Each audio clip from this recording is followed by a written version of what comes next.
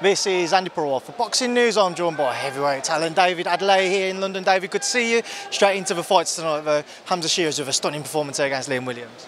Yeah, real good performance. Can't complain with that first round stoppage. You know, used his jab, worked wonders, and the rest was history.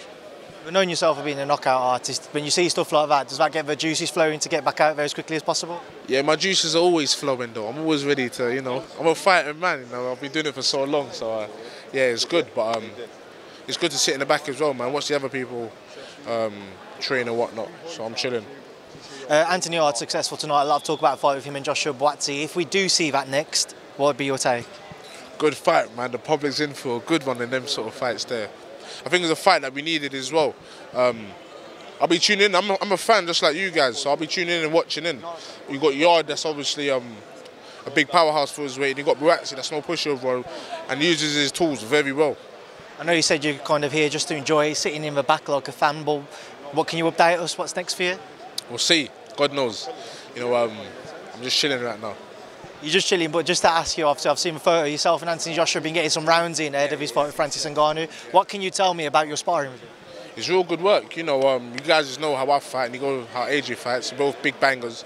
So it's good work. And it's a thinking man's game as well. We're just both using our tools and doing certain things and working on certain things. You know, so yeah.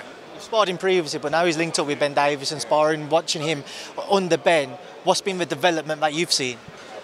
He's using his tools. He's always used his tools, but he's a good thinking fighter. You know, so yeah, it's going to be good to see how the fight turns out. So heavyweight game. How do you think that fight turns out? Joshua stops him, I think. I think there's table tennis and tennis. It's two different games. I know he's a good MMA fighter and whatnot, but and they say he takes kicks and elbows to the head, but it's different when someone continuously pummels you with their hands. So. David, I also have to ask you, former opponent of yours, Fabio Wardley, going to face Fraser Clark on March 31st. What's your take on that bout? Good fight.